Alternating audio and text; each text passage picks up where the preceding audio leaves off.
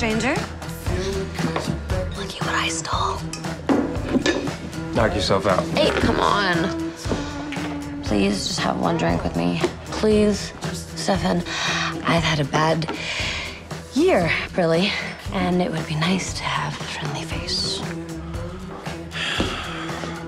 One pity drink. See? Universe at work. I don't know if you need this, but our doppelganger stars are fated to be together, so like it or not, you're gonna end up with somebody who looks like me. Although, the universe seems to have all of its eggs in the Helena basket, but at this point, I don't really blame it. What is wrong with you? Other than the joint pain, receding gums, and the fact that I have to pee every 5 minutes, I'm dandy. But hey, enough about me. Why are you all by your lonesome? So I could avoid talking to anyone? Well, if you did want to talk to someone, I'm right here.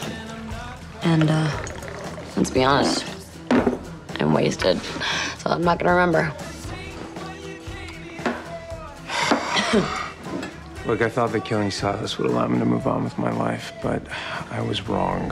I spent my summer locked in a safe. One minute I think I'm fine, the next minute I feel like I'm dying all over again. Classic PTSD. You survived a pretty traumatic event. And now you're back, and you've got nothing but free time to just relive that terrible experience in the safe. Well, allow me to give your life a purpose. Help me with one little favor. Should have known this was going to come around to you needing something from me. I'm just trying to help. What would I know about post-traumatic stress? I only had my newborn ripped from my arms by my judgmental father and then had to run 500 years after my entire family had been slaughtered by a psychopath.